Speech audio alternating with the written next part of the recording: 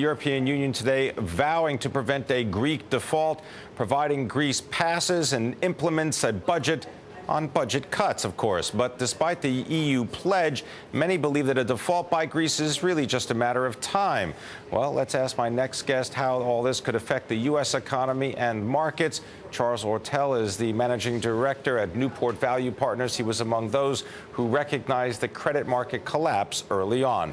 Charles, good to have you with us. Thanks for coming in. Just before we get to Europe, I just want to pick up on something that Danny Blanchflower from Dartmouth College was saying related to a speech that Timothy Geithner, the Treasury Secretary, gave before students at Dartmouth College today.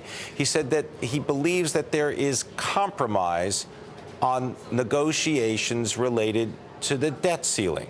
Now, we know that Vice President Biden has previously met with Republican congressional leaders to try to hammer out some kind of compromise.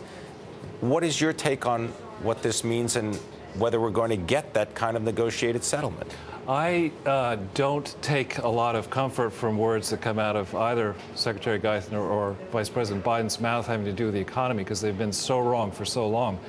I think the problem that we face in the United States of America is not purely a federal government problem. It's not even a government problem. It's a total across the economy debt problem, that the level of total debt at roughly $50 trillion is way too high in relation to true private sector income.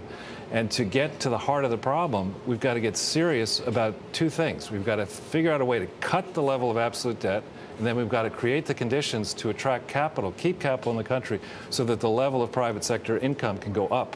And we're doing neither of those things. I think it's a lot of talk, it's a lot of political theater, but as in the past cases under this administration, and indeed under the previous administration, there are no details, there are no hard details to sink your teeth into.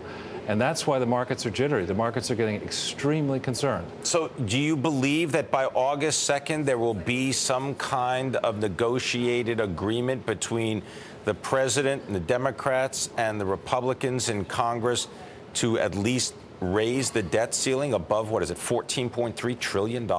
I think you have to look at sort of scenarios. I think there's a reasonable scenario that the politics will get to a place where you're just extending it week to week temporarily.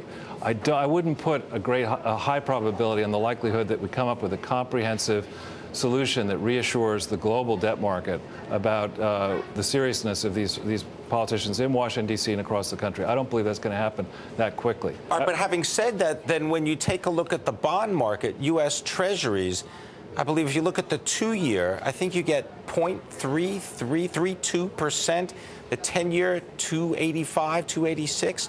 The bond market doesn't seem worried. Well, I think the central banks and the advanced economies have a lot of power over day-to-day movements in these prices. And I think these central banks have made a decision that they want to actually hang together. The question will be which of these... Some kind of coordinated approach. Right, that they're just trying to kick the can down the road, hoping that eventually a solution will present itself.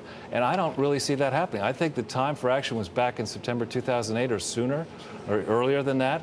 And the problems have just reached a level that it's going to be very difficult for the system to cure itself. You sound like you're not very hopeful about the ability of so-called experts to do anything about this. So what do all the non-experts out there, people with money, people who are looking to their retirement, what do you recommend they do? I think you want to take money out of securities that are denominated in fiat currencies. You've had a great ride off the March 2000 lows in a lot of these securities. You could have a temporary additional ride in, for example, the 10-year U.S. Treasury, which at the depths in March 2009 got around 2%. If that glided lower, you could have a little further pop in that play. But that is a very... You sound like you're talking about gold and silver and precious metals. Gold is back down to 1,500. As it gets below 1,500, add to that position. Add to that position, but stay away from fiat currencies. Absolutely. All right, I want to thank you very much, Charles Ortel, Managing Director, Newport Value Partners. Appreciate it.